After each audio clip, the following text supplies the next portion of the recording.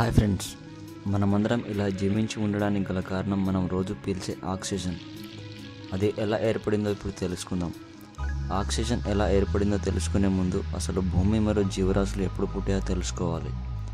అయితే భూమి ఎప్పుడు పుట్టిందన్న విషయాన్ని ఖచ్చితంగా శాస్త్రవేత్తలు చెప్పకపోయినప్పటికీ సుమారు 6,000 మిలియన్ల సంవత్సరాల క్రితం ఏర్పడి ఉండవచ్చని చెప్తున్నారు.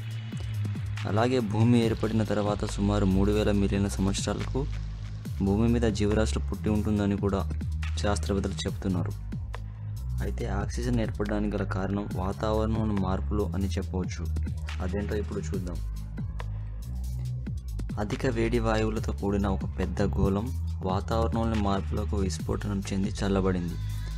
దాని తర్వాత అది ఘనీభవించి భూగోళంగా ఉద్భవించింది.